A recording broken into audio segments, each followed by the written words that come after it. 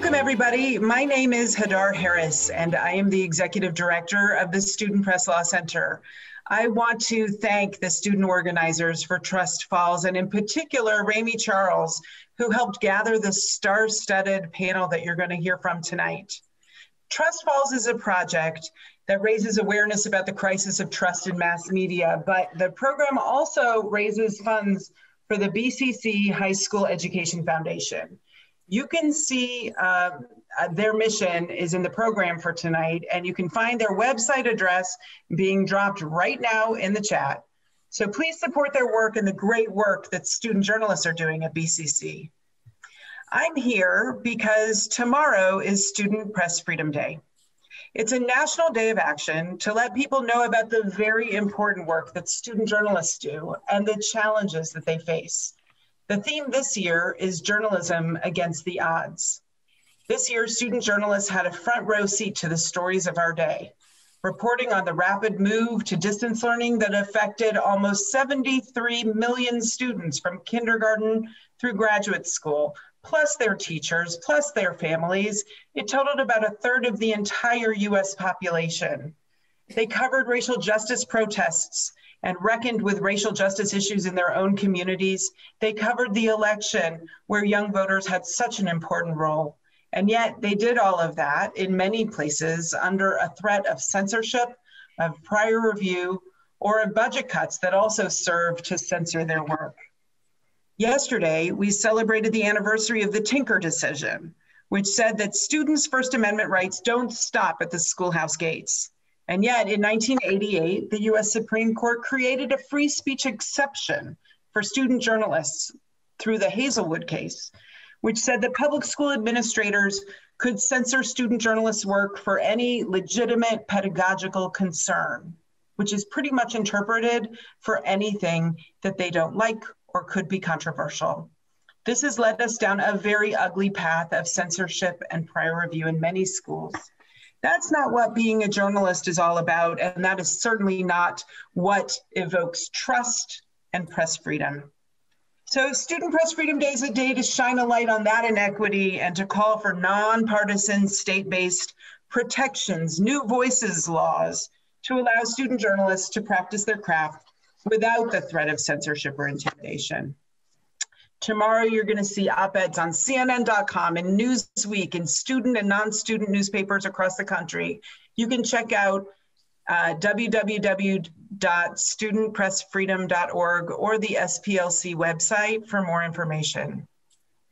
And so now that you all are aware of Student Press Freedom Day and the way that that could link to these discussions about trust, I get to introduce a student press freedom hero and one of my own personal heroes. Jamie, I'm getting ready to introduce you. There is no one who has been more supportive of efforts like New Voices and supporting student press freedom than Congressman Jamie Raskin. It's my honor and my pleasure to introduce you to my former colleague and my friend. All of America knows Congressman Raskin because of the way he led his colleagues with brilliant lawyering, living out his love for the Constitution and demonstrating his faith in the future of America in plain view during the impeachment trial just a few weeks ago. But Jamie Raskin has lived out this love of country and his faith in the future through all the work that he's done for so many years. Nothing more important than the support that he gives to students, to high school students, journalism students, and law students, not only through legislation, but by developing projects like one of our personal favorites, the Marshall Brennan Constitutional Literacy Project that he started at American University, Washington College of Law, where we taught together. And the support that he gave for New Voices student press freedom laws in the state of Maryland when he was a state legislator. As a member of Congress representing the 8th Congressional District of Maryland, Jamie epitomizes all that is good in government, and as a person, he embodies all that is good and true in humanity. And so here to talk about his recent experiences with the trust gap is my friend, the Honorable Jamie Raskin. Hadar, thank you very much.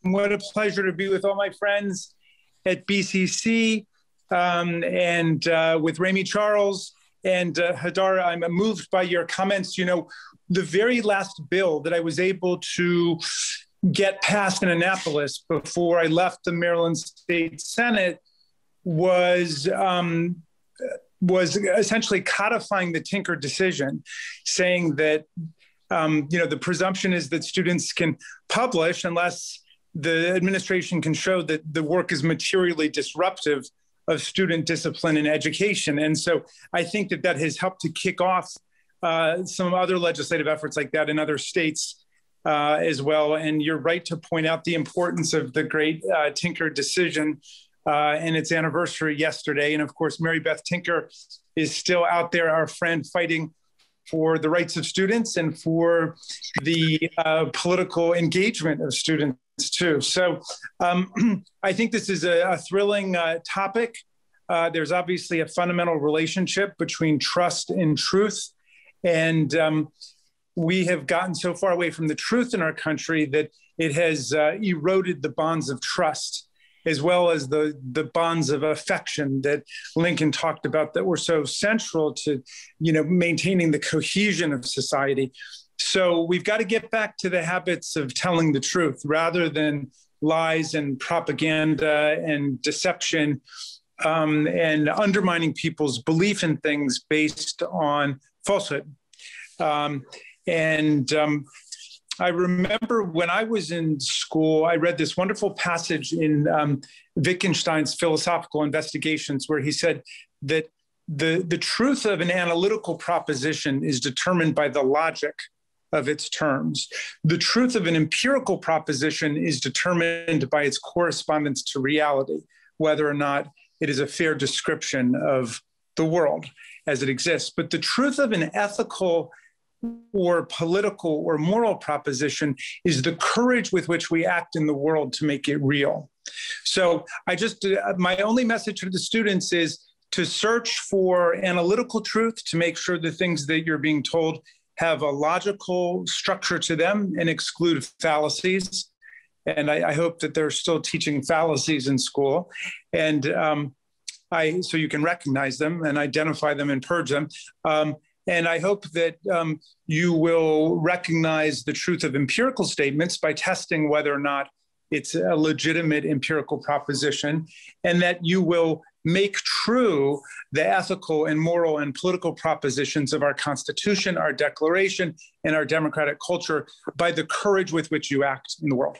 And with that, I will yield back to you and wish you guys a really great seminar tonight. And I wish I didn't have so many other things to do, otherwise I would join you.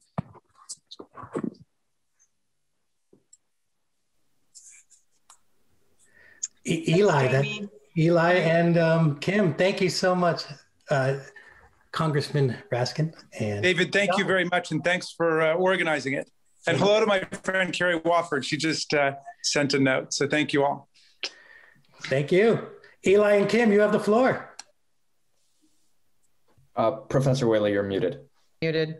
I want to join everyone in thanking Representative Raskin for those remarks. It's a tremendous honor. He is an American hero in our midst for many reasons. I had the privilege of interviewing him back in November. I have an Instagram show called Simple Politics that's about breaking down concepts into regular language for people. So if you want to hear more of Jamie Raskin, we spoke for 45 minutes about the Constitution and the election. It was really exciting. So I'm a law professor at the University of Baltimore, and I actually am also a mom of 4 daughters, 3 of whom, 2 who graduated from BCC, 1 who's still at BCC. And so just let me take this rare moment to thank Mr. Lopalato, who as an educator myself, I could say he's really an extraordinary person and such a gift to the school and the community. My second child was involved in opening museums with him when she was at BCC, and now he's put his finger on what I think is the biggest challenge for American and basically global society in addition to climate change, which is what do we do about the massive amount of misinformation and the stuff that comes into our phones that's buried there or targeted there with algorithms that are supposed to be tailored to things that we already might believe. It's really a dramatic change in society. I personally think the number one remedy, or at least step one, is civic education, which is why you all are here. I've written a couple books, one called How to Read the Constitution and Why, one called What You Need to Know About Voting and Why.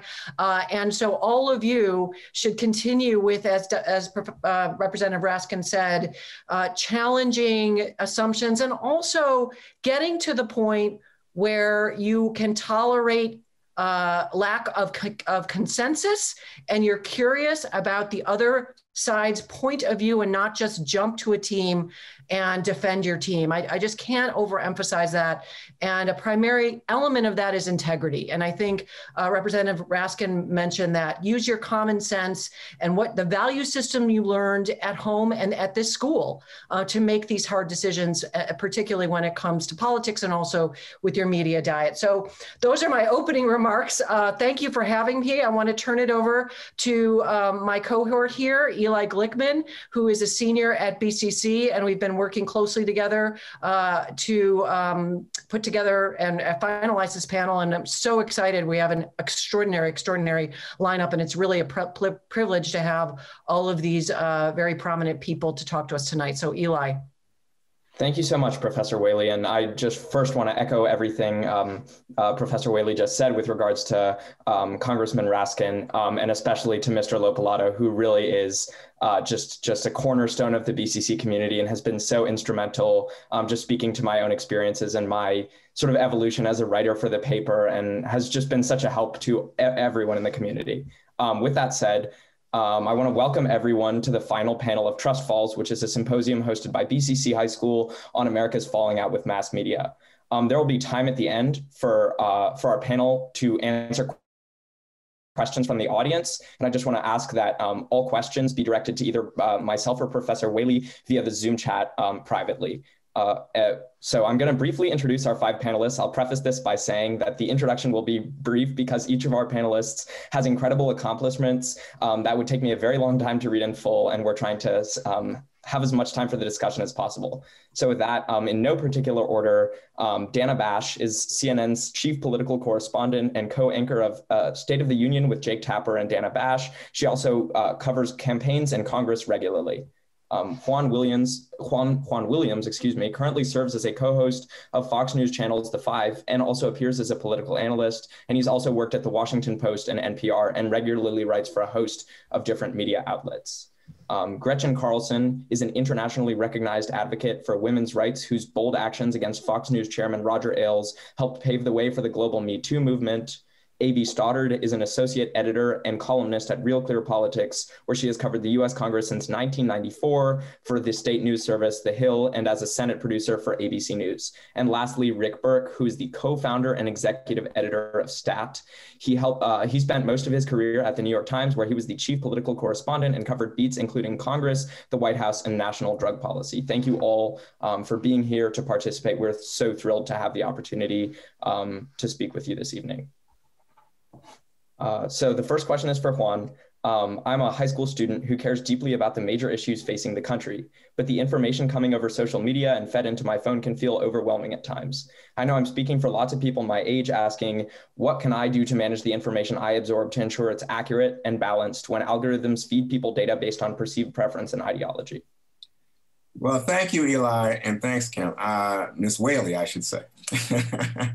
Eli, I think your question has built into it a sort of contempt for journalists, and I think it's well earned in some ways. I think when I look at the polls, if it wasn't for morticians and TV evangelists and used car dealers, I think journalists would be at the bottom of the trust barrel in American society today.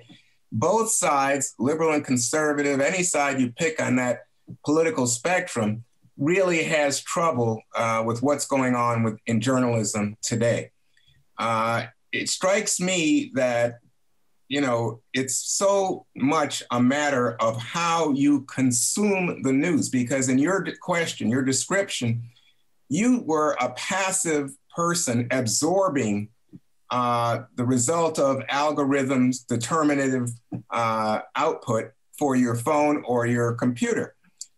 And let me just try to change that way of viewing the news for you, because I think the answer to your question is about you becoming more active not simply a passive consumer of news, but someone who is going after information.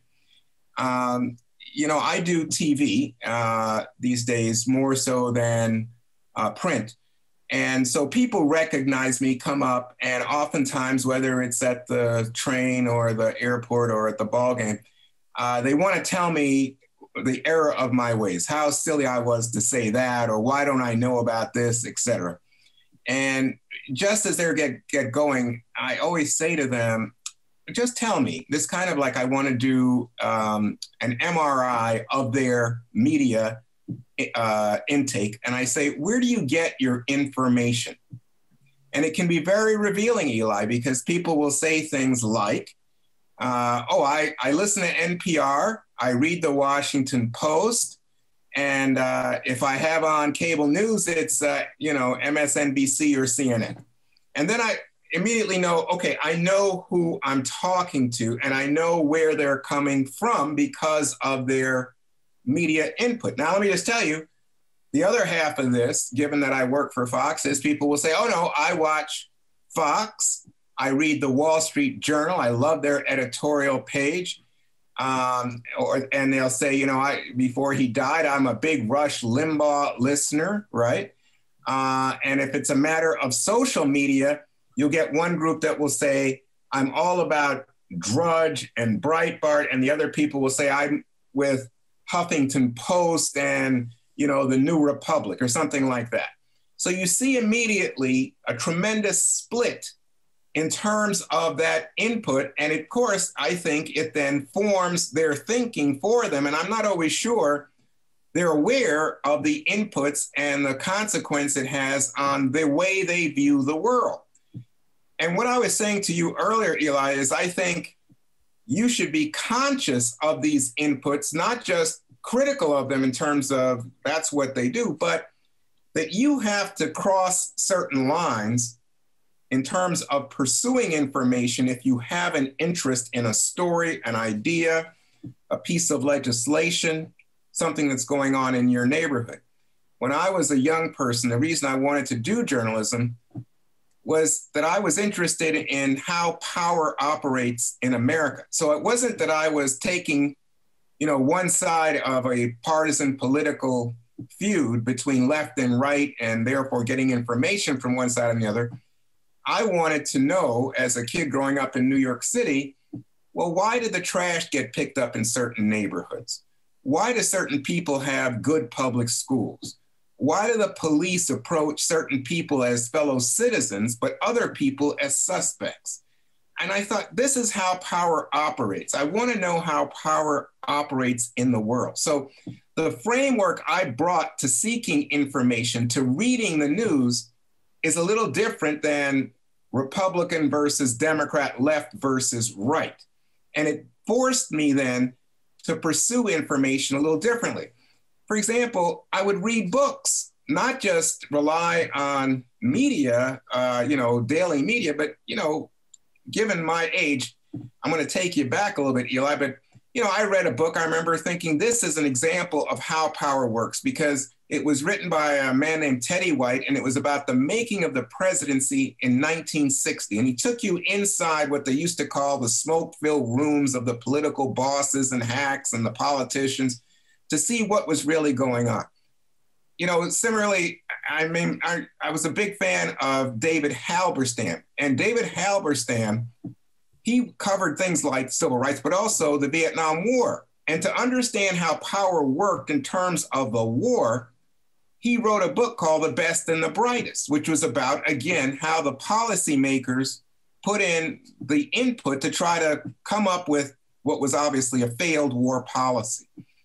And even today, you can read books about the media, Howie Kurtz, Brian Stelter, they've written fabulous books on the media. But again, it takes you inside the power behind those algorithms, the power behind those websites and the like that are feeding the information that are forming people's political views. And when you ask me, Eli, well, then how can you trust any of it? I think you got to take that broader, more critical approach to how power works and apply it to media, apply it to yourself, so that you're not a passive consumer, but you are an engaged consumer when it comes to news. Great, thank you so much. And that's certainly a perspective I appreciate, and I definitely agree that one of the best ways to consume media is to look at what underpins it in terms of power, in terms of perspective, and try to broaden that. So, alrighty. So the next question is for Dana. So I'd like to ask you, how has journalism changed over the course of your career? And what do you think has been the catalyst for this change? And just that. Technology, first and foremost, in every single way, and for good and bad. And when I first started at CNN in 1993, there was like barely email, and we were the only cable news network.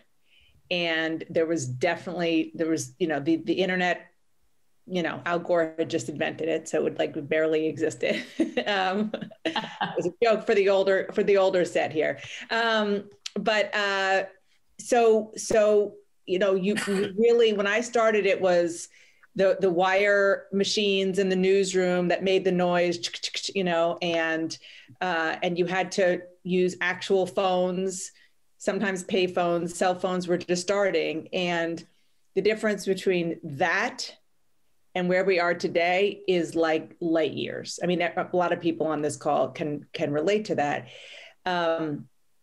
You actually had to find somebody, which I think still helps today with reporting. Let's say you go to Capitol Hill, you have to physically find somebody to ask a question as opposed to sending a text. And that's the best way to do it. You still went through people's assistants to get to them, and that is kind of, gone by the wayside. But technology has changed in terms of how we report, and obviously how we consume information. But let me just start with the act of getting television on the air. So I'm actually right now in my basement, and you can probably see this screen behind me. And this is new, like in the last year. This is pandemic driven. I can be on television from my basement in a way that you don't really even know where I am. And it's because of technology, because I don't need a giant satellite truck to drive into my driveway in order to hook up, in order to get to the satellite, in order to get to your television sets, because we have technology called, it's basically cell phone technology. It's called a live view that's hooked up here, and it can beam me back to CNN and get me on the air. It is remarkable that we could do that right now.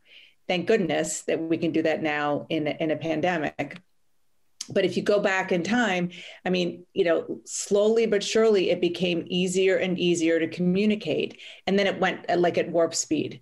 That has been good. It has been good because it has allowed us to more easily communicate with sources, communicate with one another in gathering news, and of course, get information out to viewers, consumers, customers, readers, however you want to put it.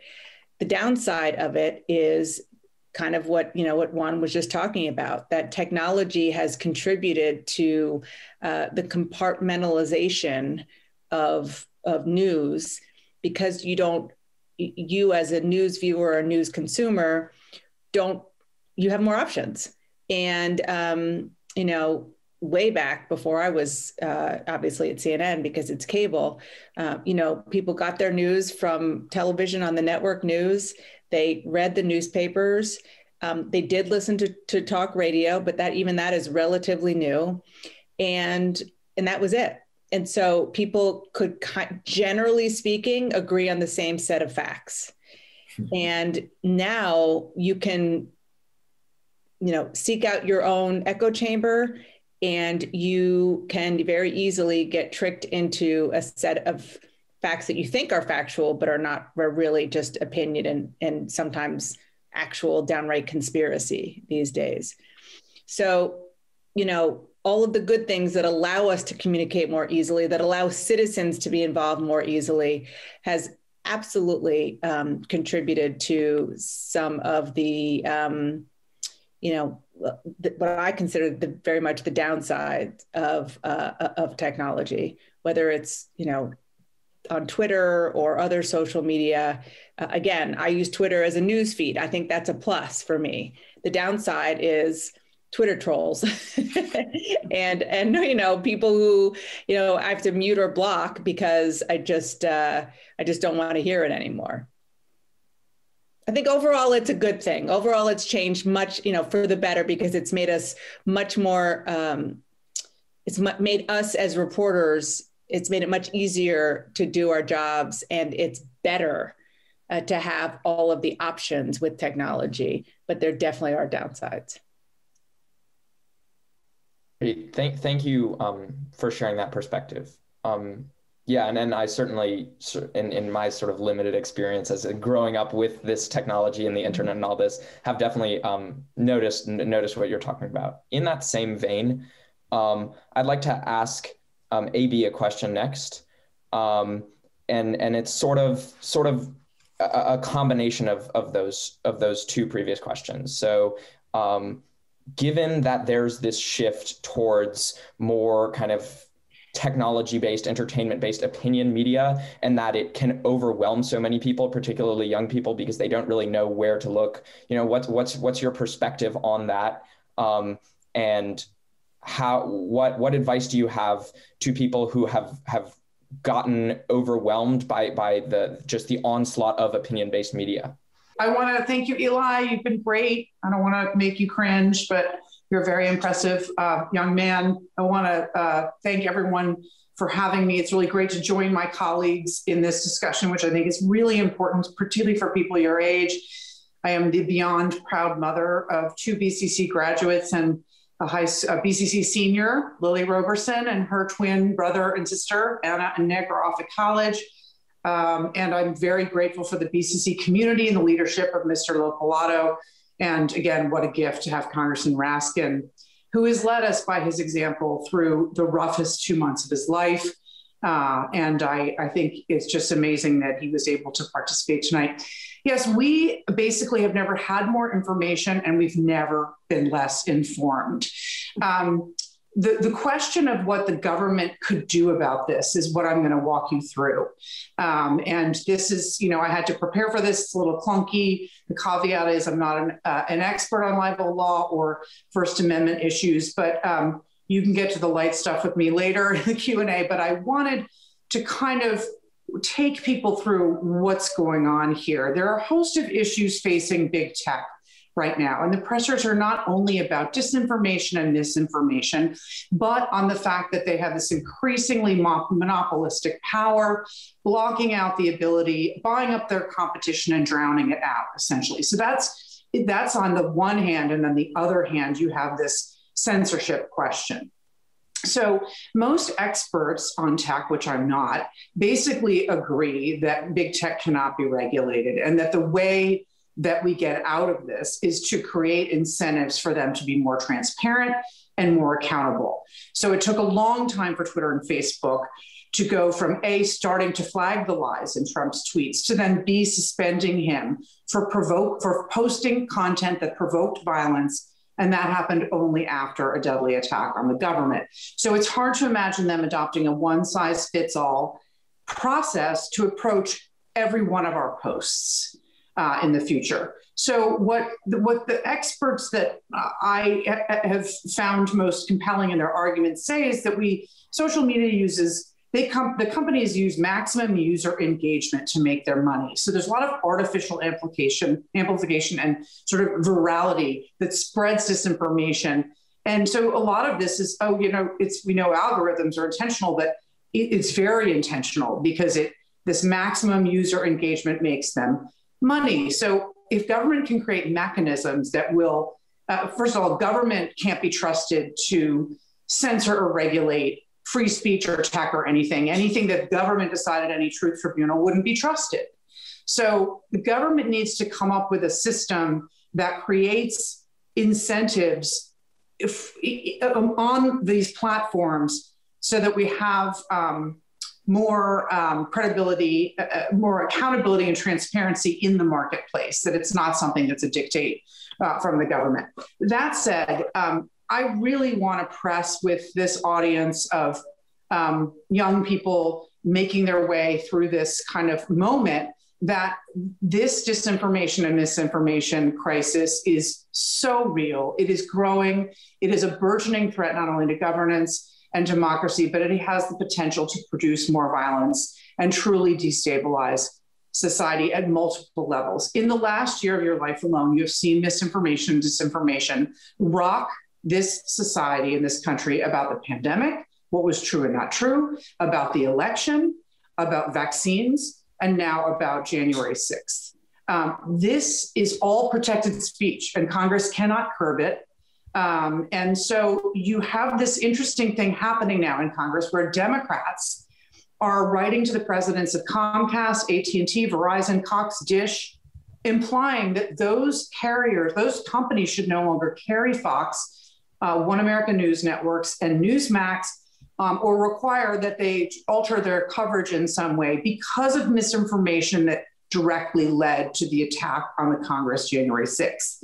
And so those members, Malinowski and Eshoo, are coming under fire from conservatives because this, again, is protected speech. Unlike broadcast channels, where we all used to get our information growing up when we turned on the TV for news, cable channels aren't licensed and regulated by the FCC, and they're largely free from that kind of interference. The new test case will be these lawsuits you might have heard about from Dominion Voting Systems and Smartmatic, who are going after Trump lawyers and Trump allies like MyPillow guy, Mike Lindell, to the tune of $1.3 billion, because they say that he basically defamed their company through the big lie over and over again with accusations about voting machines changing votes. And so this is a huge chess case for this moment and the challenge of mitigating the spread of false information. We don't know how this case is going to turn out, but it will be very consequential. Libel cases usually fail, and plaintiffs have to prove that the information was published with knowledge that it was false. I'm not saying I have any idea where the cases will go, but it is people in this area who are trying to mitigate the threat of disinformation are following this and very interested to see where this is going to take us. So when you see Republicans mad that Trump and other conservatives are being deplatformed, they want to take some government action, but they certainly are outraged that Democrats are targeting conservative media to try to stop them from disseminating what they view as misinformation. So while both parties might be trying to legislate big tech, I don't see where they would find areas of agreement, and I think it's extremely unlikely that any of this stuff ends up becoming law. So that's just my kind of primer on where we are about what we can do about it. And I'm happy to echo Juan's comments about the kind of news consumers we have to be later on. But in terms of just relying on the government to solve it, it's going to fall more on us than it is going to fall on the government. Great. Thank you so much. And Professor Whaley will follow up with you about that, being the legal expert on our panel momentarily. So I just kind of want to shift gears a bit and get to Gretchen. So the question for you is, how has the Me Too movement specifically impacted your career and also the broader kind of context of journalism? Well, thank you so much, Eli. That's a loaded question. So for all of you, you were probably still maybe in middle school when my story happened. For the kids who are watching, but on July 6th, 2016, I made the biggest decision of my life and decided to jump off a cliff all by myself and sued my boss at the time, Roger Ailes at Fox News, for sexual harassment. And, that was a really, really scary move for me as a journalist, because in journalism, you're never supposed to be the story. And I didn't want to be the story, but I knew that it was going to set off a huge tidal wave of, media attention. And really, I had no idea what was going to happen to me the next minute, to be quite honest, or the next day or the next week. But amazingly, it led to what I like to call this cultural revolution that we're living in right now. If you put it in perspective, my story was a full 15 months before the Me Too movement and the Harvey Weinstein allegations. And I'm proud for whatever role I played in instigating that. But what I really think helped spur on the movement was actually the media. And I can say this because I've been in journalism for 30 years. Before my story, for the most part, we didn't care about sexual harassment stories. We didn't pitch them in morning meetings. I think we maybe wanted to, but we knew that they probably wouldn't get the coverage that they deserved. And so in a way, the media helped put these stories on the back burner. Also, a lot of silencing mechanisms inside corporate America have helped to put these stories on the back burner, which is what I'm fighting for now on Capitol Hill with the bill that I have to eradicate these silencing mechanisms, which will be a game changer when it does pass. But in the meantime, the media didn't really pay attention to these stories. And after my case, they started paying attention. And a big element of that was social media. Because as much as I hate it for my teenage kids, it helped this movement dramatically because people could come forward and either put their name and face on their story, or they could come forward anonymously and say, "Me too." And it helped the story exponentially to stay alive. And then the media itself started covering these stories. And they started covering them first about journalists, and then they started covering them about Hollywood actresses. And then to make me feel so much better about this, because I was hearing from women from all over the world, from every socioeconomic background and every profession. And I knew that this was a pervasive epidemic, far more reaching in tentacles than just Hollywood and journalism. And they started covering stories about the every woman. And that's when it really started to change. And we started doing stories about police officers and firefighters and teachers and airplane mechanics and fast food workers. And I think we started to educate America about this incredibly serious problem that we have to confront. I did a documentary about the Every Woman story because I specifically wanted to show that it wasn't just famous people who were having this happen to them. And so, I thank the media for covering these stories, because when women still reach out to me by the thousands, and I can't get to all of them, but as I try to answer a lot of them and respond, I say, go to the media. It's such a personal decision with what you're going to do about your story. But if there was ever a time for the media to listen to you and care about your story, it's now. And in fact, just now, while I was waiting to talk, I had 3 women on Instagram asking me, what should I do about my story? So the third thing that I would just add to that is that, so you have sort of this perfect storm of the media caring about the stories, social media, exploding this movement. And then you had all of you. You had the American public. You had the American public who started hearing these stories and they were pissed off because they were like, wait, we haven't solved these issues yet. And the reason that they felt that way, because they weren't hearing about these stories because companies have figured out how to make them all secret. And so when they started realizing that this generation of people was still combating this, and they started thinking about their own children and kids your age, they became really upset and angry. And so they paid attention to the stories that the media was doing, which continues to fuel the whole cycle of then the media continues to do those stories, right? Because the media does stories that people pay attention to. So I would just say that there have been, the media has played a dramatic role in keeping this movement alive. And I would just also add that there are a lot of parallels between the Me Too movement and the BLM movement. They're incredibly different, but there are some very stark similarities. And that would be that in this day and age, we have the ability to have evidence. And we have the ability to show people evidence. And when you see George Floyd being killed, you see that. That's evidence. We didn't always have that. And in the Me Too movement, you have people who have evidence on their phones.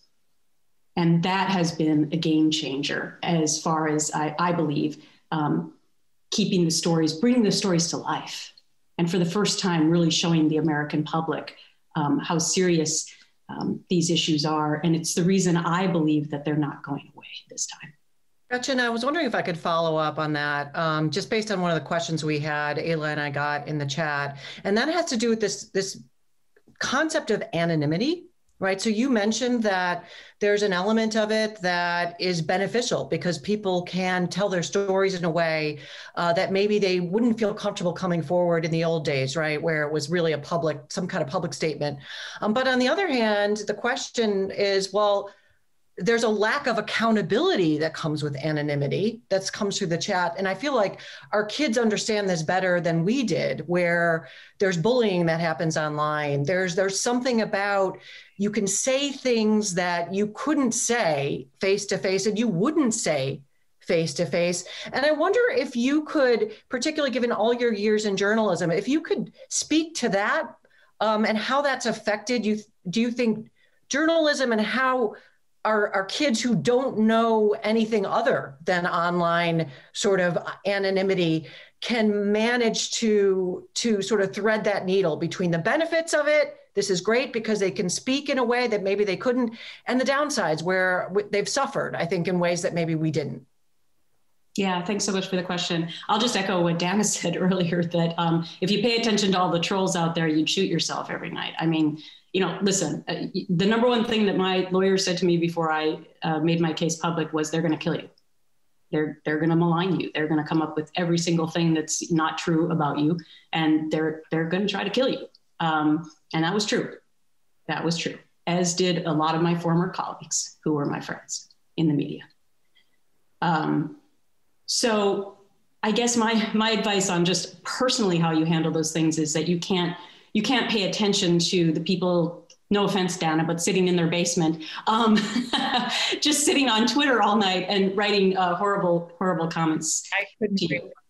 What? I couldn't agree more. Yeah, I mean, it's really hard to not, but I have become very liberated by not looking at all of the comments. And on occasion, I will write back to them because I did grow up with my parents telling me that you should kill them with kindness.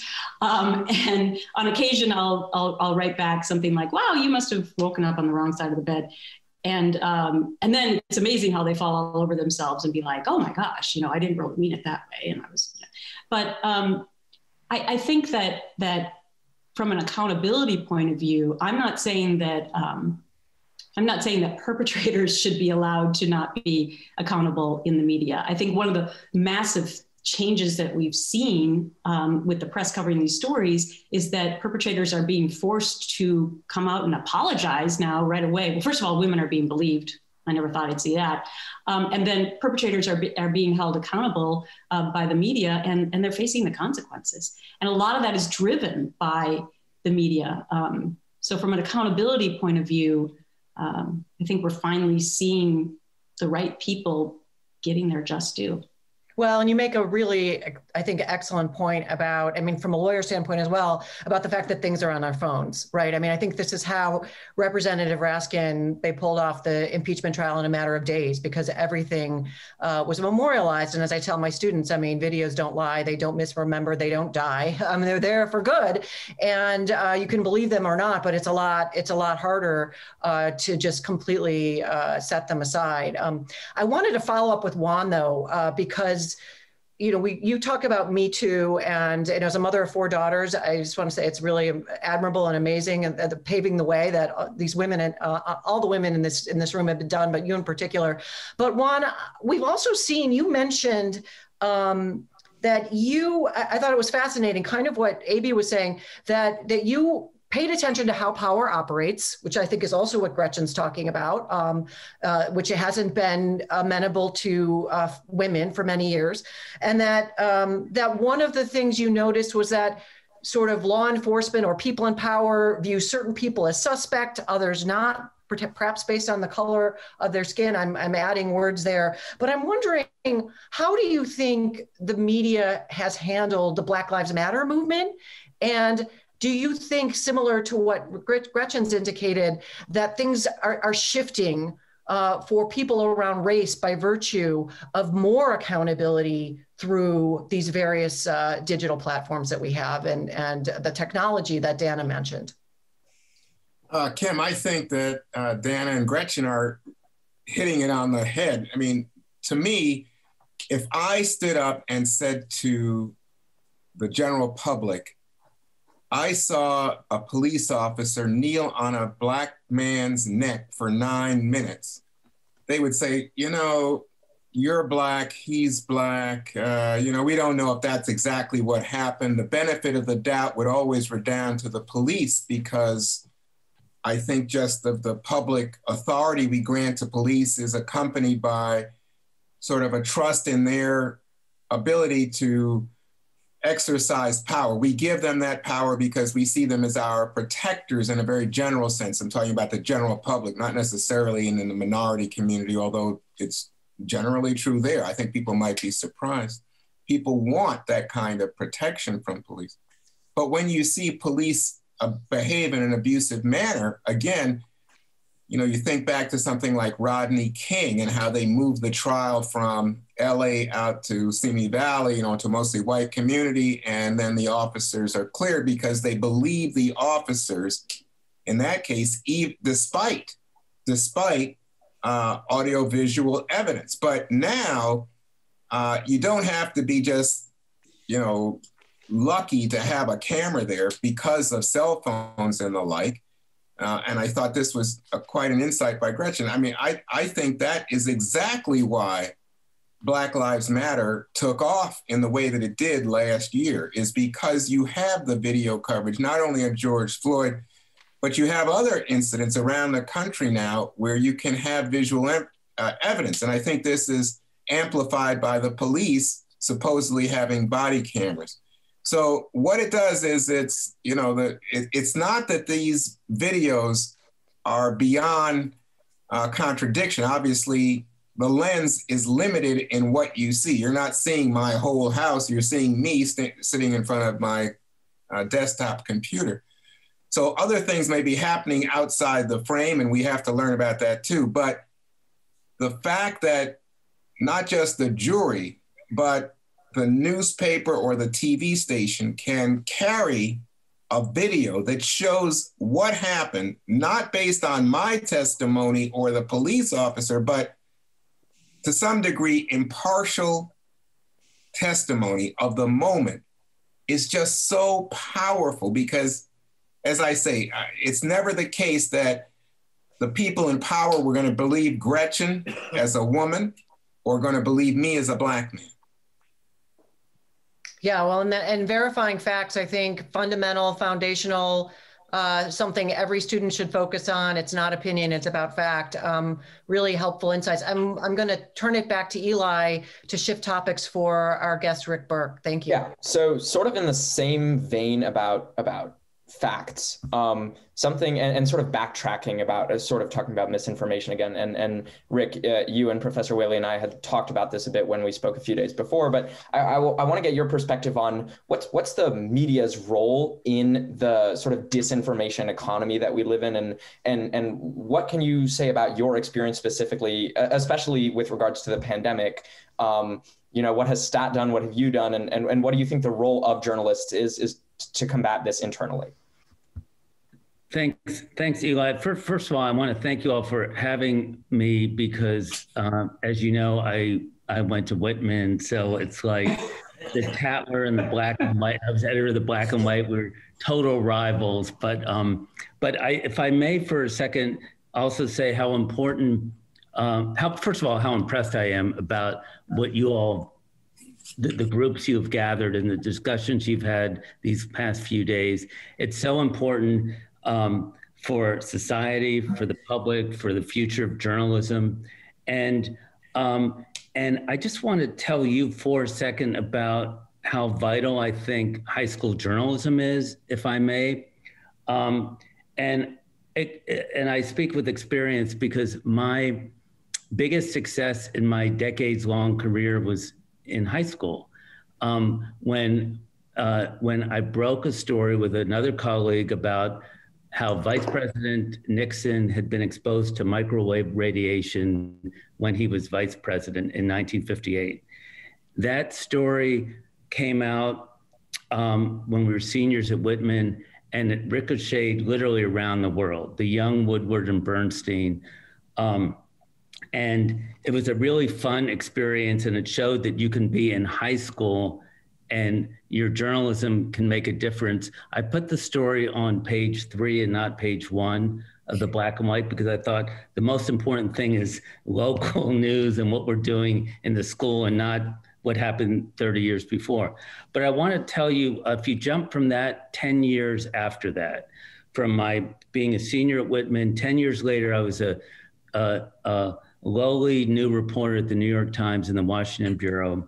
And I was sitting around during lunch, and I was the only guy around, only person around. And the national security correspondent turned to me because I was the only one there and said, "You won't believe it. I got this classified document that Nixon was exposed to radiation during the kitchen debates." And I said, "Michael, I broke that in high school." And he said, "You did not." I said, "Check the clips. I broke that in high school." And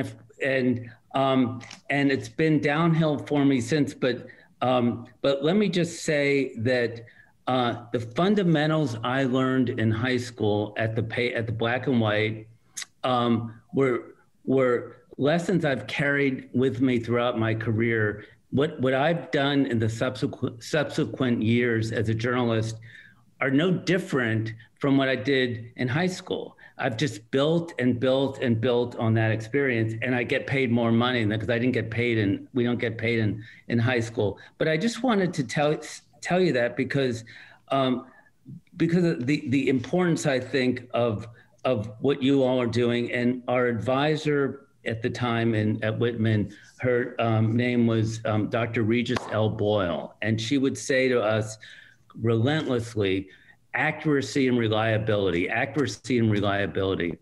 And that was drummed into me throughout my career. And I think it has relevance for this discussion because as we move forward, and your question about how we cover the news accuracy and where we go from here, there's no putting the genie back in the bottle in terms of what's happened with people going hyper-partisan news outlets, people spouting off things on TV and online and on social media that just are not true. And I think what will save society and save us all is journalists who will stick to, as you all were saying before, stick to the facts and show that they are delivering authoritative information.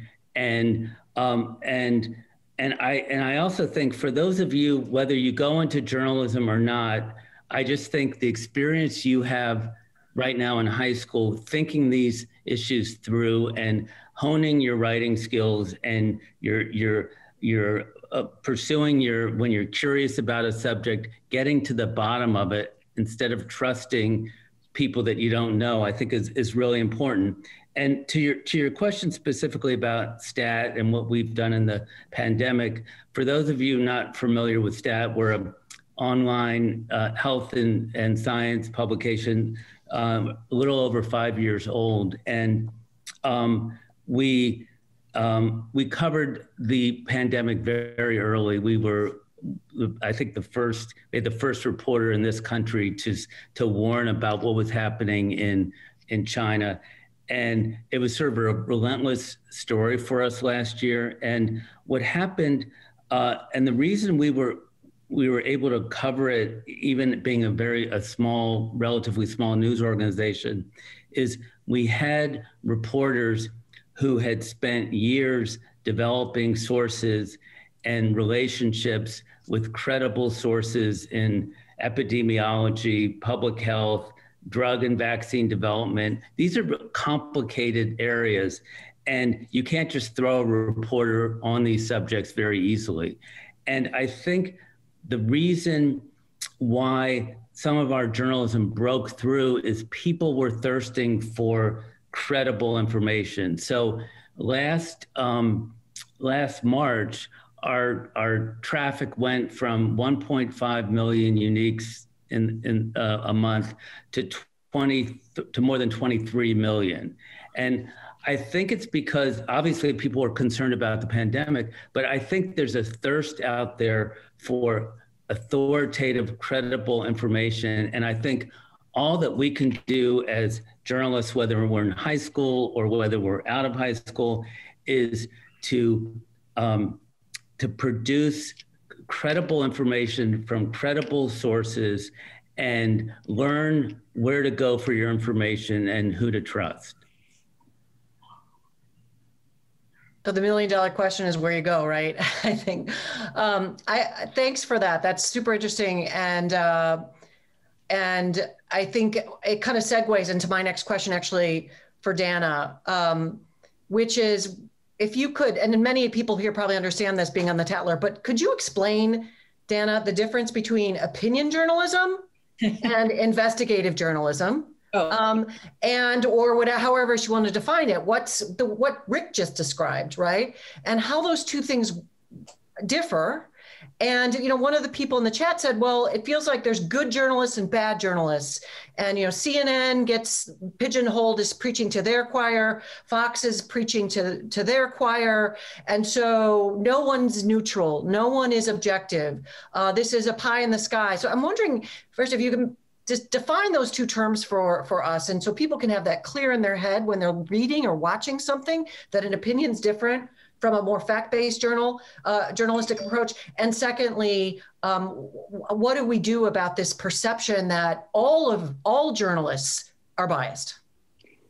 Okay, well, let me give you the traditional answer to that question about investigative reporting, like Rick so famously does, and so many amazing journalists do. And investigative reporting is just, it's inherent in the name.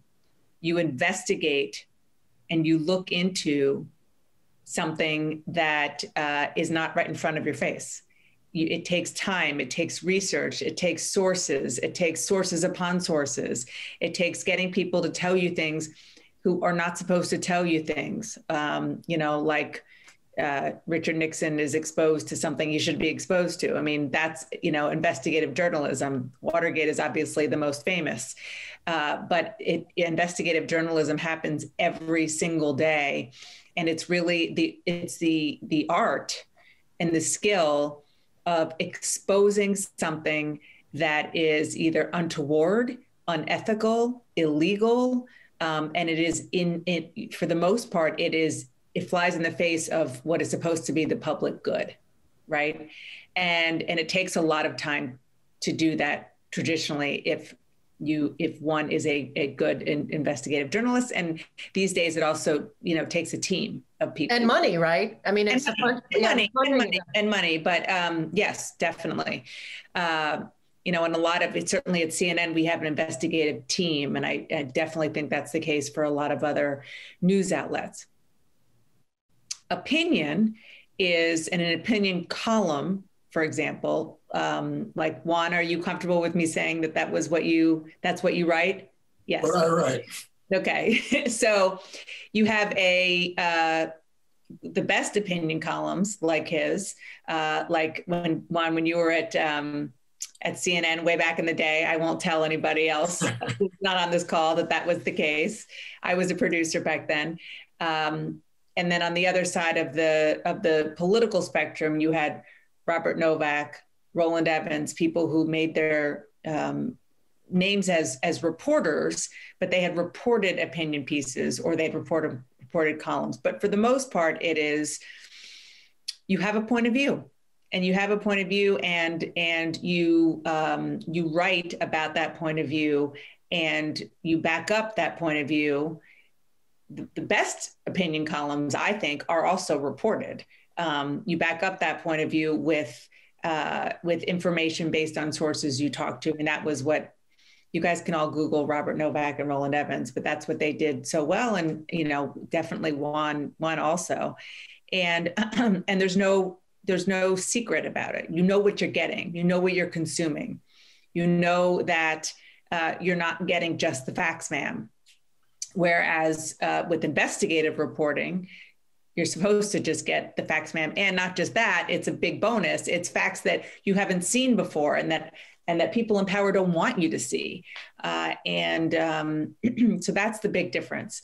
So let's sort of talk about the reality of the world that we're living in now that you mentioned, Kim, which is that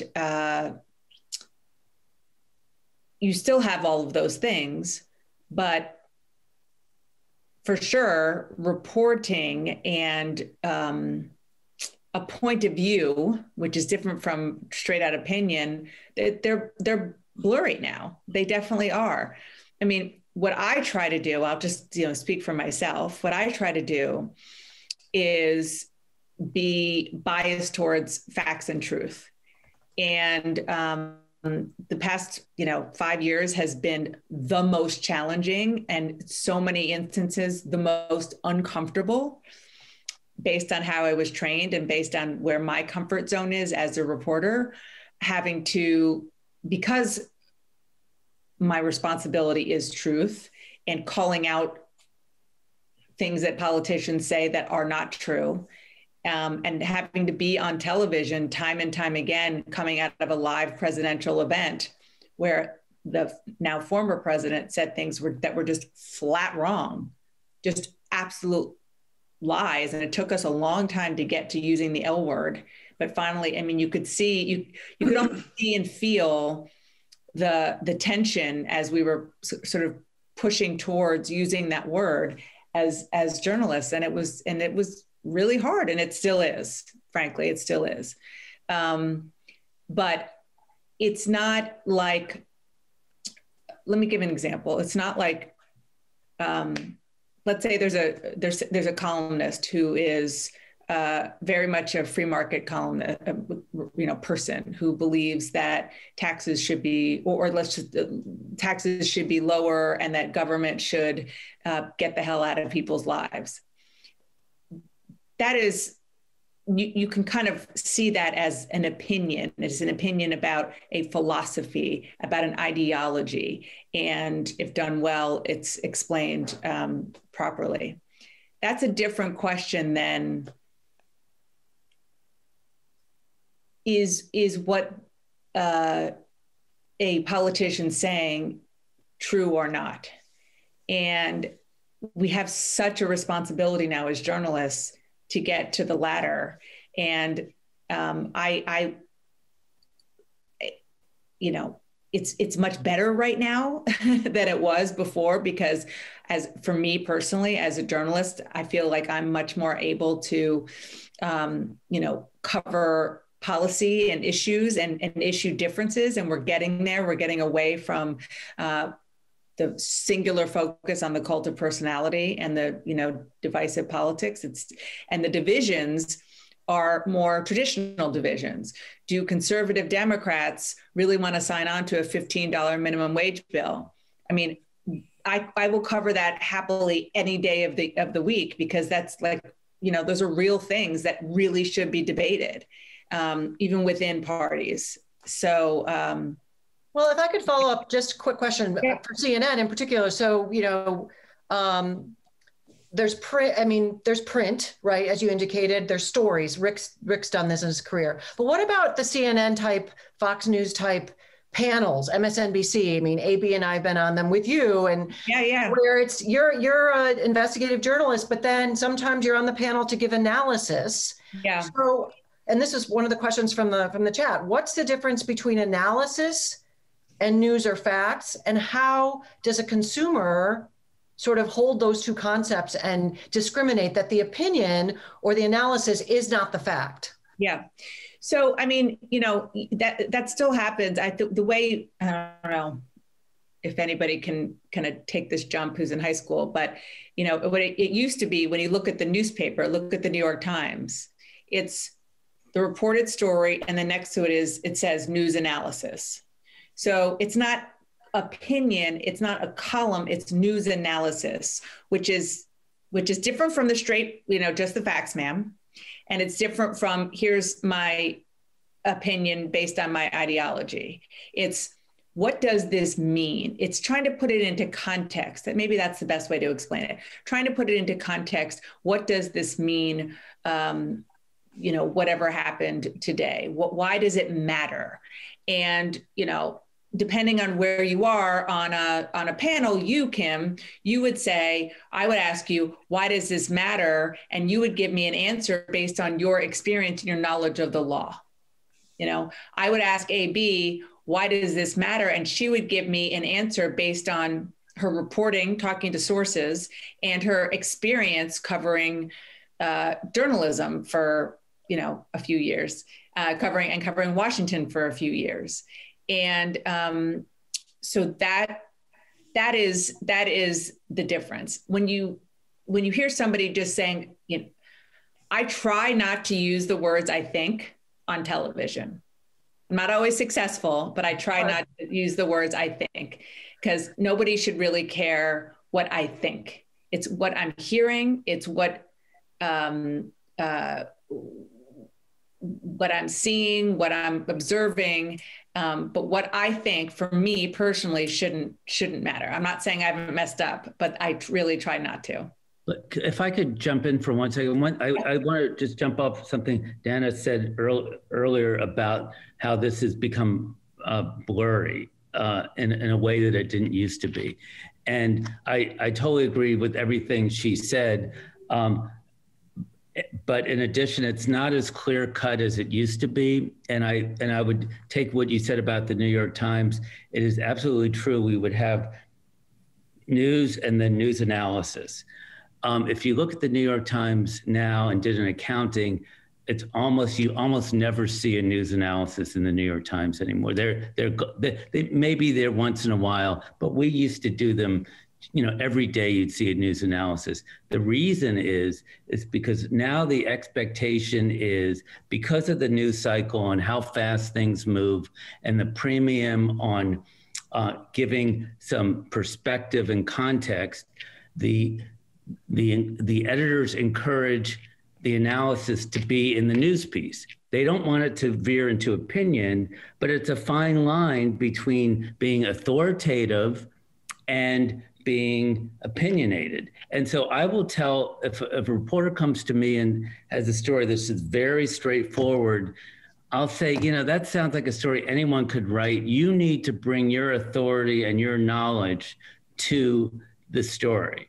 And in the old days, some of that would have been called opinion, but now it's we're much more apt to push context and perspective and even point of view. The question, the danger is, how far do you go and when does that veer into opinion? But it's much more muddy than it ever was. Yeah, that's, Gretchen, you're nodding. Did you want to add to that? I worked at Fox News. So, I understand this maybe, well, Juan does too. In the olden days when I started, you had to get two sources, the way Dana was describing, with no email. And there were tons of stories that I wanted to report that I couldn't.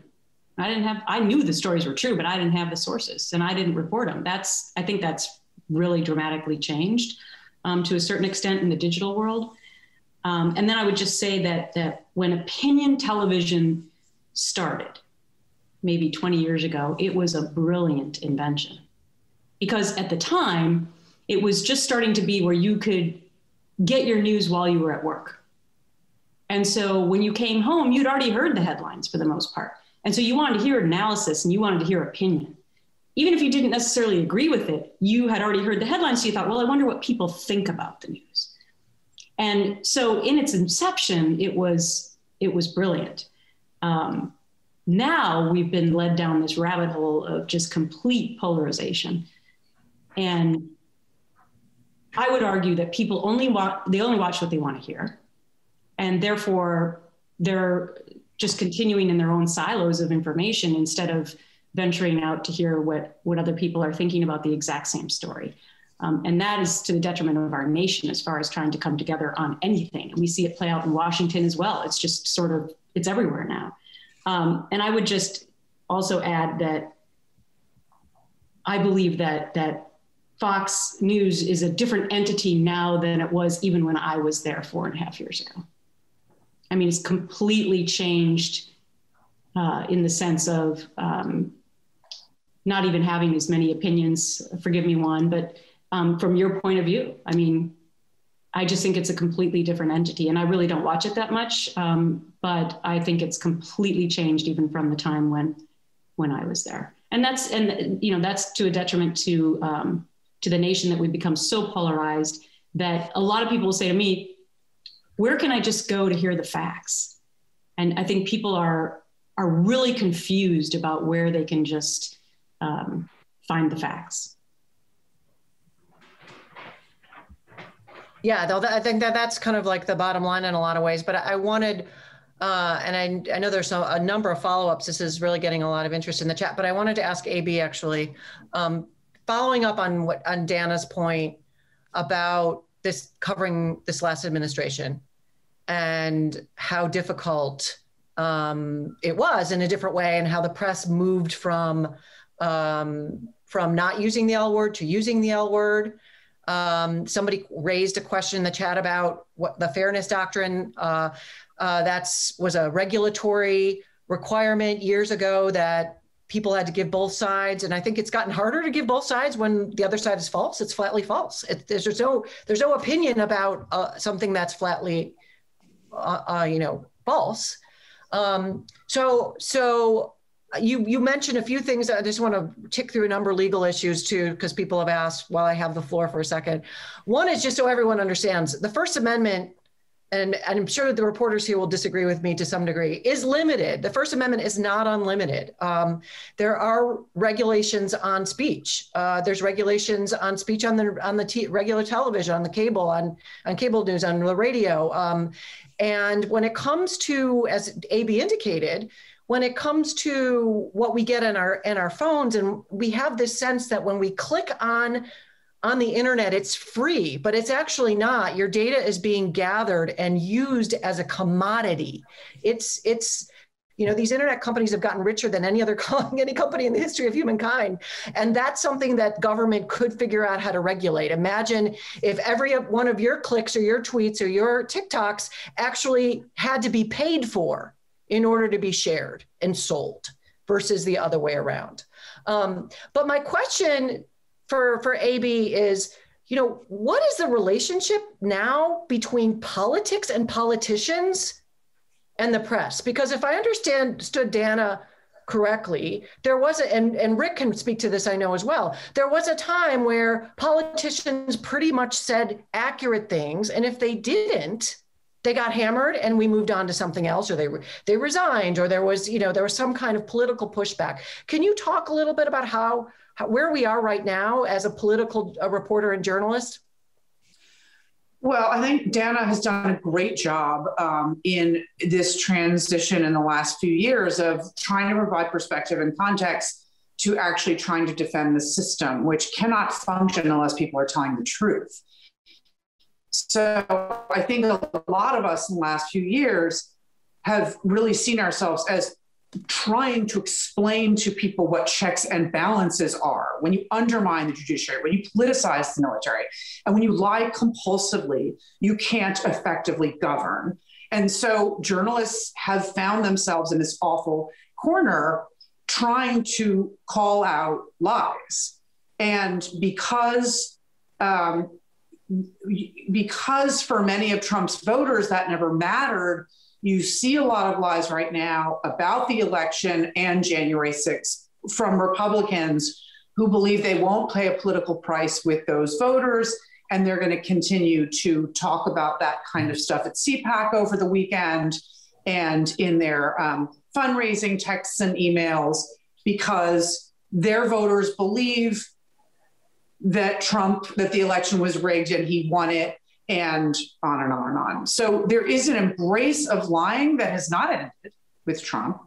And we're in a very tricky place. I mean, it's very hard to to deal with people who are aware of reality, but are continuing to let their constituents live in an alternate reality and not tell them you have been lied to. So Mitt Romney, Adam Kinzinger, and Mitch McConnell, and Liz Cheney. I mean, I can name, there are fewer than 20 people in the Republican ranks of the House and the Senate who are now telling their voters, you have been lied to. And we can't move on in our government and solve problems and work across the aisle until we accept this. We can't have the next election tainted by these lies. And so it's a huge problem and a pressure on journalists that if you call out lies, you have Trump derangement syndrome. This is what they said 2 years ago. Now we're at the point where, we thought that people, like Dana describes, you had to get to the point where you didn't say falsehoods, a misstatement that sounded like it was actually wrong. You have to actually say that was a lie. And it's cost me professionally and it's cost me financially, but I've continued to pound away at this because I think journalists have to be pro-system. And the system depends on describing to the viewer that that is a violation of checks and balances from a co-equal branch of government, that the Congress has the power of the purse, that that is not true, that the executive can steal emergency funding that was already congressionally appropriated, and that they can relinquish the power of impeachment. All these truths that are either disappearing because of political polarization or because we have a civics education crisis at the country as well. But lies, there is only one truth. There are not 12. And while opinions can abound, we have to return to the embrace of facts. And that's part of what people need to look for if we get to a discussion about how they're going to find fact-based news. And become a discerning news consumer so that they can tell the difference. It's true what Dana mentioned, that I write columns that are factual, so I line up an argument, but I'm a columnist. Dana and I were reporters together years ago. I am no longer a reporter. I'm a political analyst and I write commentary. And I get these unbelievably angry emails every time I file. And then I send them a note back and I say, thank you for writing. You might have noticed that my column, which is not an article, was labeled commentary. And often they do apologize because they didn't know the difference. And so this problem that we have with media literacy, let alone the fact that people don't know where to find good facts, is really something that the next generation has to take on as a serious challenge. And to understand that it affects our discourse in government and the debates. It affects how informed people are. And it's really essential that people who are well-educated at BCC and beyond as they grow up know that they can be an agent for change and progress through media literacy and through learning about, it's their civic duty to find good information and know what's going on with their government so that we can hold the government accountable, because people who are hoovering conspiracy theories online cannot help us make progress, hold the government accountable, and problem solve. It's only the well-informed. And so that's really what I want to drive home with people who are in high school and are in journalism. Even if you don't go into journalism, it's really your responsibility as a citizen to check in on the news and the debate and what your government is doing, and find a path where you can learn the right facts. I know that Eli has a number of terrific questions from the chat, but when you started explaining, this is a big lie and there's only a certain number of people in the Republican Party that are telling the truth, and this, and you've had pushback. In my mind, what I was hearing was, okay, she's a Democrat, completely ignore her. Like that's, and I say this, I wrote you know what, you just have to ask Mitt Romney and all the Republicans who have said this, whether or not there was a global conspiracy involving Bill Barr and dead Venezuelans and every single member of the media and every single Democrat and Brad Raffensperger, the Secretary of State of Georgia, and Doug Ducey in Arizona, and all the state Republican officials who certified the elections in the swing states for Biden, who then, by the conspiracy, by the fiction, would have elected a whole bunch of Republicans to the Senate and the House, but then somehow rigged it against Donald Trump. This is not a Democratic theory. This is what Mitch McConnell is telling the voters. It's what Liz Cheney is telling the voters. It's what Adam Kinzinger and Mitt Romney are telling the voters. They just are drowned out by people who don't want to tell the voters that because they don't want to fall out of favor with Donald Trump. So my question, I mean, I'm not a reporter or media person, just started a few years ago, but when I wrote this book on the Constitution and I was disinvited to speak at my high school graduation at a small girls' school in Buffalo because the Constitution was too political, then I realized we're in big trouble. So my question, it was unceremoniously disinvited because a parent said, I will not let my child graduate if Kim Whaley is the actual commencement speaker because she's so political with her Constitution talk. So I want to throw out to everyone following up on AB's question, and I know, again, I'm sorry to put Eli on hold here, but I want to get everybody's input in this. Is this cat out of the bag? Is it too late? Are we ever going to be able to get back to not just even journalism, but fact-based thinking and conversation and curiosity? I mean, are we just swimming upstream and because of the technology, frankly, and the unregulated world of the internet, it's just that we're never going to get back there. Any thoughts from all of our panelists? Jump on in. Go ahead, Rick. As I mentioned before, I think the genie's out of the bottle. I don't think we're going to ever go back to where we were. There are there's a few bright spots in that I think journalists are more aggressive in calling out facts, lies, and factual errors than they ever were in the past. Even before the fake news and all this, I think we might have been a little too complacent in questioning politicians and the official take on things. I mean, now when you see fact checks on TV and in the newspaper and online, those didn't exist, years ago when we started out. Maybe once in a while there'd be a speech and there'd be a little story with someone checking one of the facts in the speech, but by and large, politicians got away with a lot. They weren't the sort of bald liars that they can be, that we've seen more recently, but I do think journalists are more aggressive, and I think that's a good thing. And I think all we can do is encourage authoritative, reported journalism and encourage consumers of news to be curious themselves and do research on their own and look out for credible outlets that they could get information from. And the other thing I think we need to do as journalists is also just be more open to we've had some blind spots over the years. Look at, most media organizations were shocked that Trump got elected, and that shouldn't have been the case. And there should have been deeper reporting out in the country.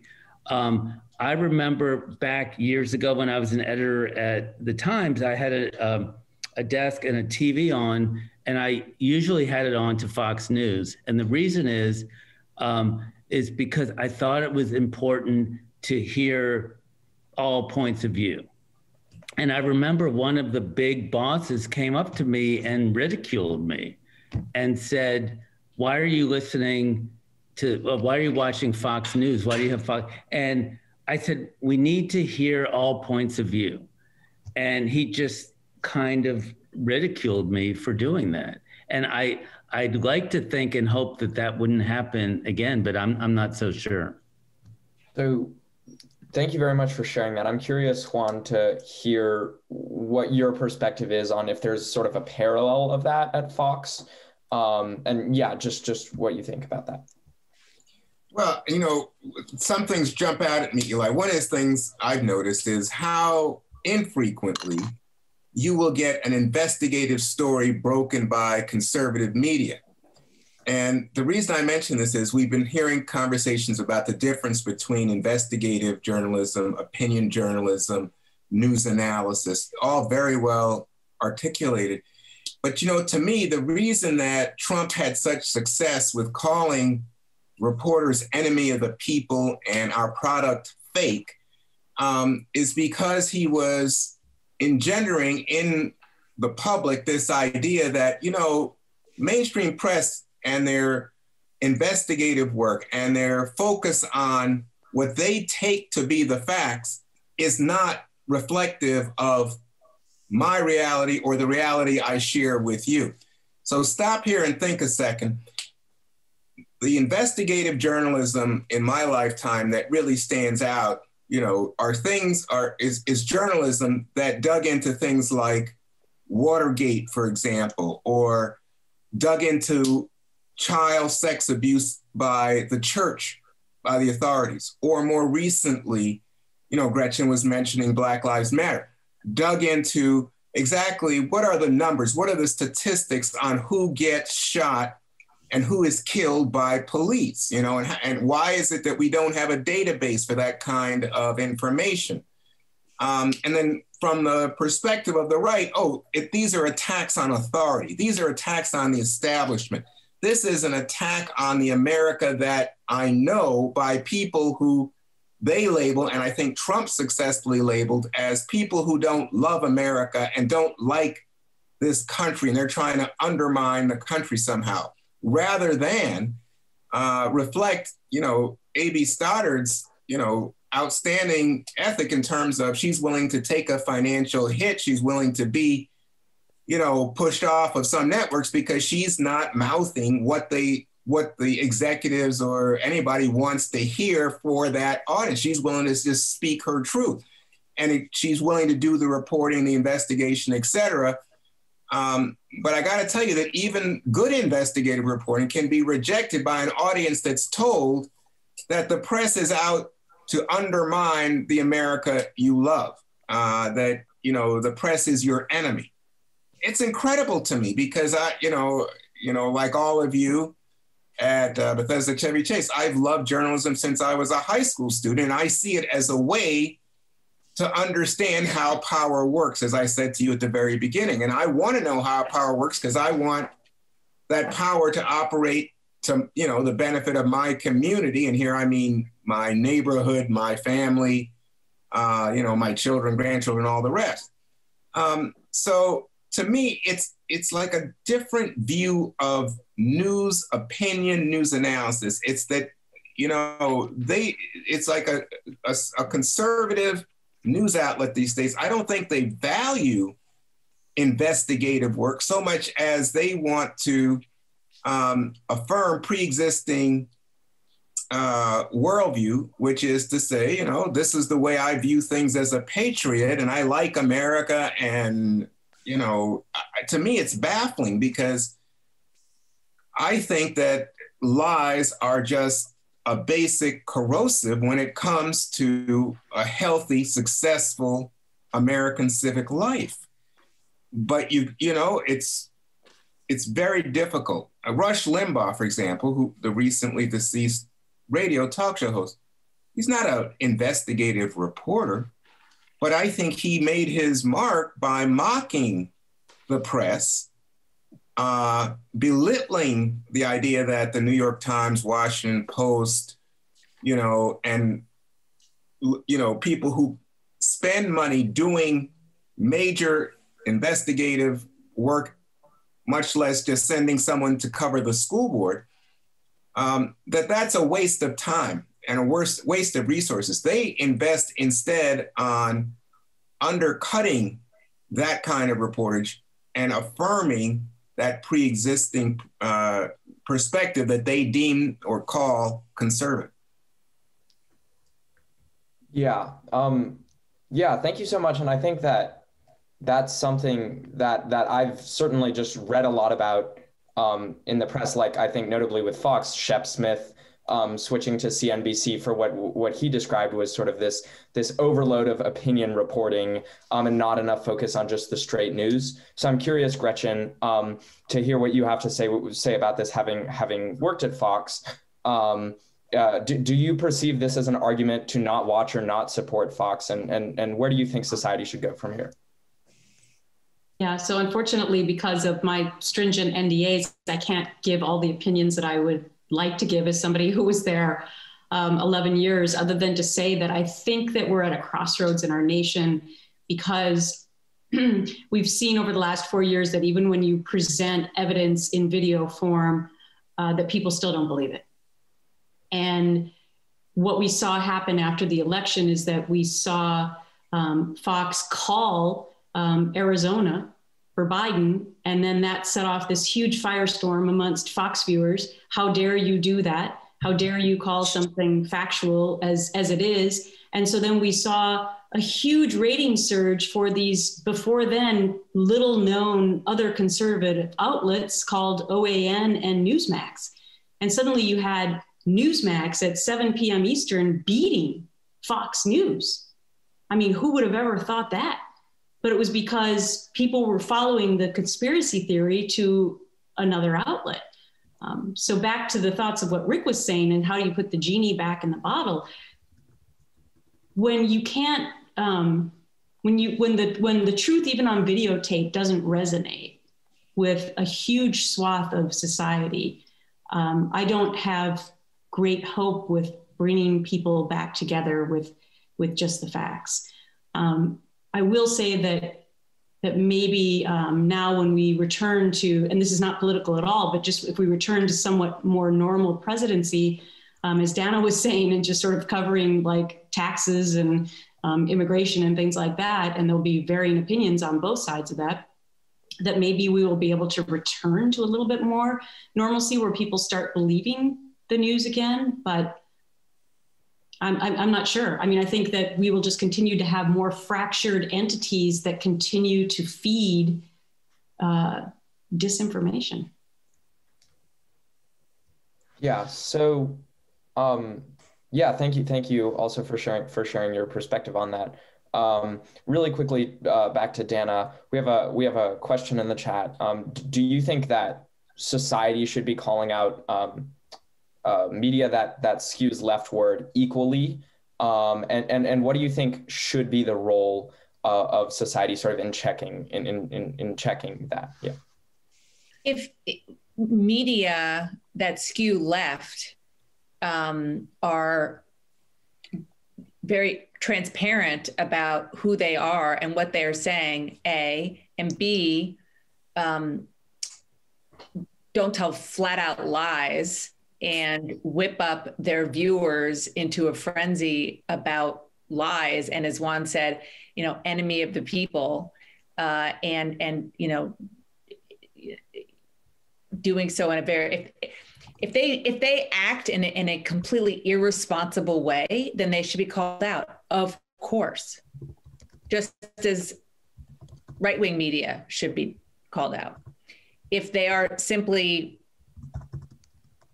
coming at the news or coming at world events from a left point of view, and we know that's what they are doing, there's nothing wrong with that.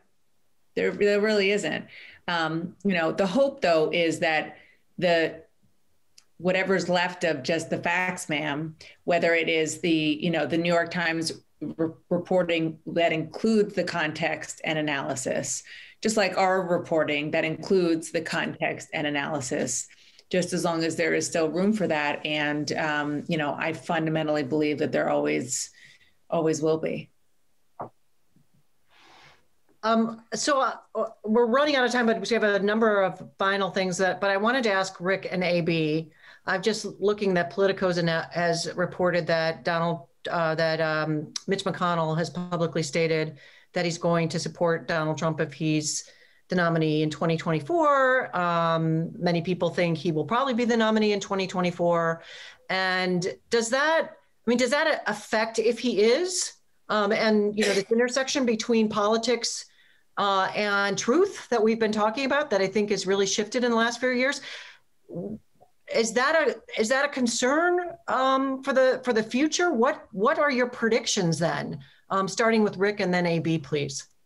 Well, one thing I can't ever, I know never to predict because I'm always wrong if I predict, but what I would say is the longer Trump is prominent in the news, the more that sort of drowns out everything else and dominates. And one of my big concerns in this these last few years is reporters haven't covered government in quite the same way that we used to or that we should, or the functions of government.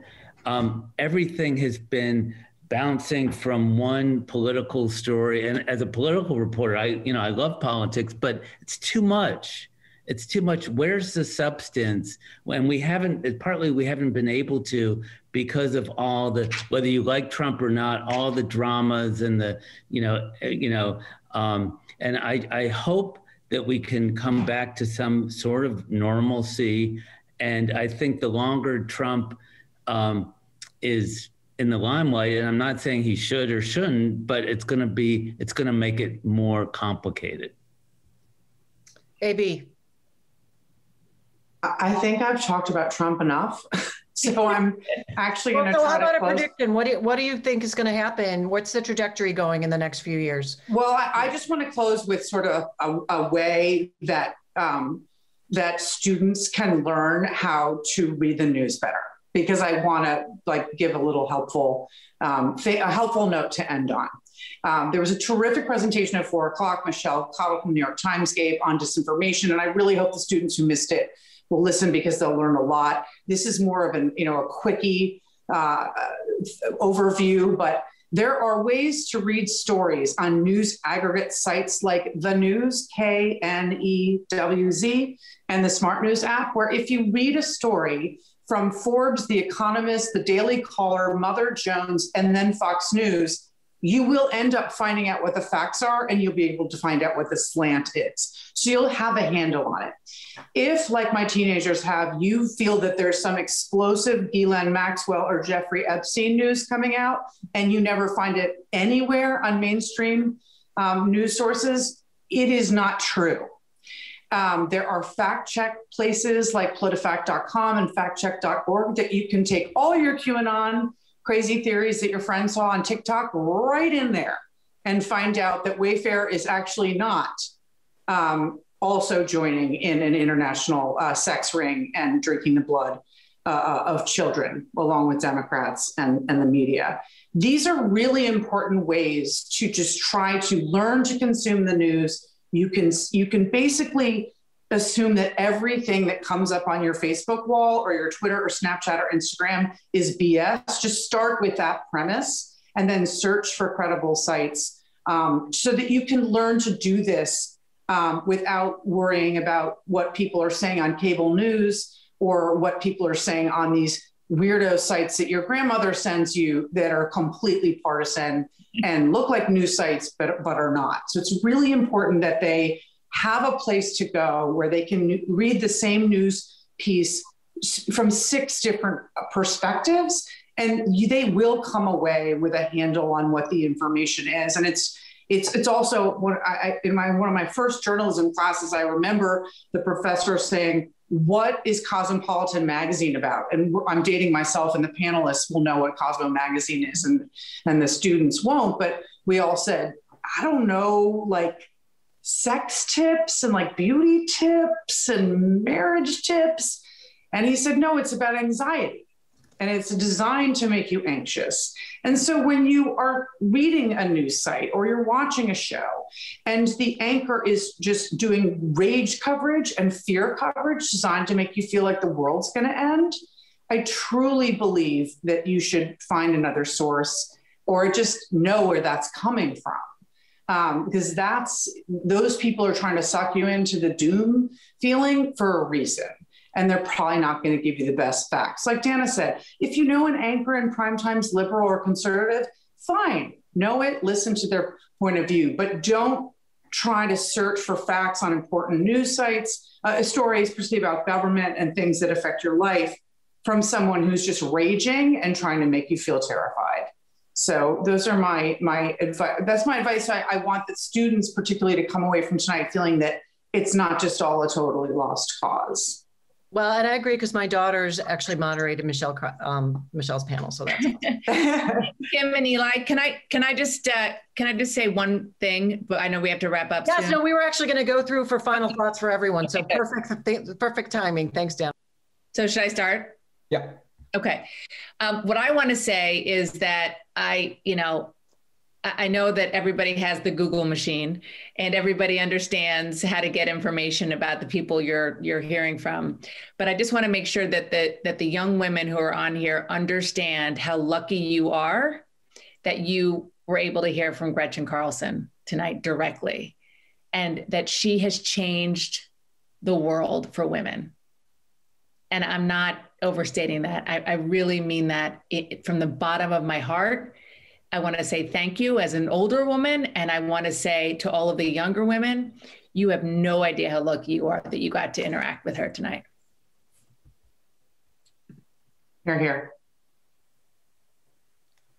Yeah, thank you so much. Sorry, I was muted. You're gonna make me cry. We've seen a lot of journalism. We've seen a lot of journalists cry recently, which I actually think is a whole nother debate topic, but a very human thing. And I've certainly done my fair share of that over the last couple of years. But thank you, Dana. That was totally unexpected.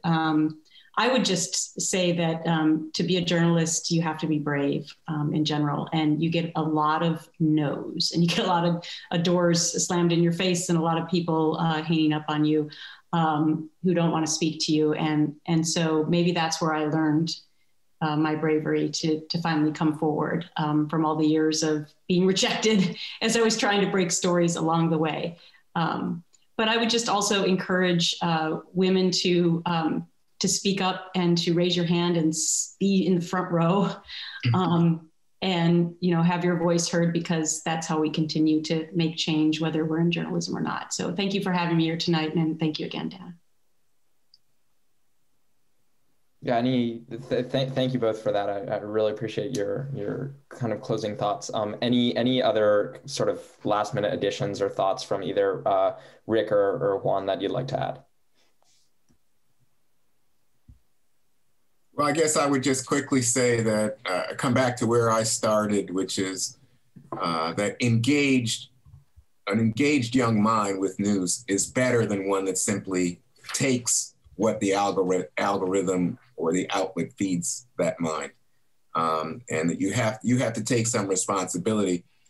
I forget who said it, but somebody on our panel said tonight that a question they often get is, where can I just get the facts? Where can I find a news outlet that just tells me the facts? And I think Dana just mentioned that Michelle Cottle had said, here's a site where you can see the various iterations of the same story, and you can come away from it with a sense of what the real story is, what the facts are. And I think that level of engagement is required by you, that you are an involved consumer, not simply someone who's being fed by a news media that I think is very engaged in transforming news into news and entertainment, sort of infotainment. And that is so dangerous because that's addictive and it can drive your emotions, as, Cosmopolitan might be about anxiety, the National Enquirer is about jealousy or whatever. And it can all play with your emotions, but it's not information. It does not allow you to be a better informed citizen or member of your society. And I think you have to understand people are taking advantage of you in that circumstance. And I say that even, my last book was about Trump's war on civil rights. And before the book was out, the trolls just devastated me, the book. If you're relying on that as your basis of information, I think you're actually in a deficit. It's like it's bleeding you of information beforehand. So you have to be so aggressive about protecting yourself in this media environment. And Eli, if I could just say, I just want to say that I hope everyone leaves this discussion encouraged and not in despair, because there's a lot of bad stuff we're talking about. But the very fact that you're having this discussion is so important in overcoming some of these issues we're talking about. And I'd like to think that there will always be an appetite from the public for well-reported journalism that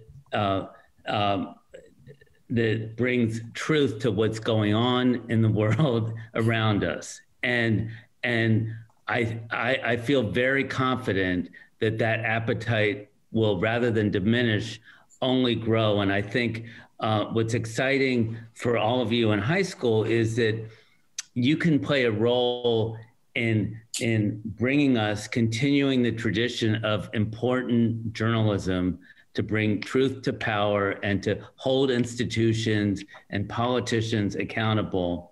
And the other thing I just want to say is, for those of you involved in your school papers, I assume you're doing it. I hope you're doing it like I did, because it's fun. And I want to tell you, the fun doesn't go away.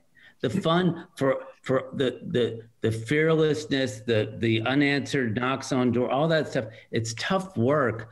But if you have a passion for it, and you're curious, and you're looking for truth telling, there's nothing more fun than getting out in the world and telling the public what's really going on. And that fun and that satisfaction does not go away after your high school paper. It continues throughout your career, if that's what you choose to do.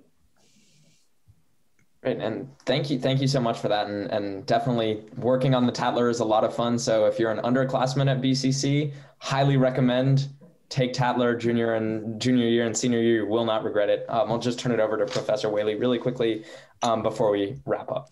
Yeah, I just want to, again, thank everyone, the panelists, and tell students, I mean, I'm an educator as well. The fact that these people came tonight for an hour and a half just shows not just their dedication to the craft, but their integrity as human beings. And I didn't grow up in media, but I've been really impressed by what a meritocracy it is, and how passionate and dedicated, and how people lead with integrity, and they lead with their common sense. And every one of you has that.